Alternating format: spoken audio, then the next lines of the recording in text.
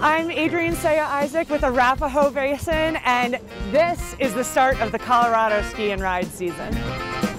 You know, first chair is going to be at 9 today. We've got a really nice snow surface, already making snow on Ramrod, which is usually the second trail to open. Mug Club sales going on in the 6th Alley.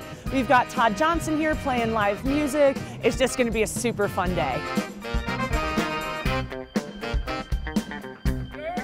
So get those skis and board wax. Get out there and have fun today, Colorado.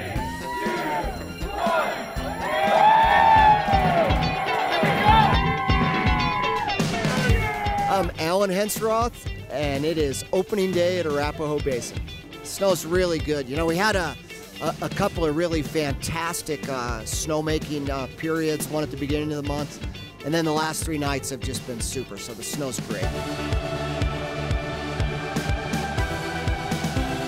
The 70th year of A-Basin means we're doing something right.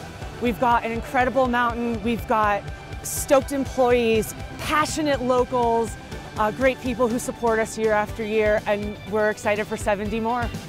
Come on out, you know the Basin's the place to be, and once you come here, you know, I don't know if you'll go too many other places, so come on out.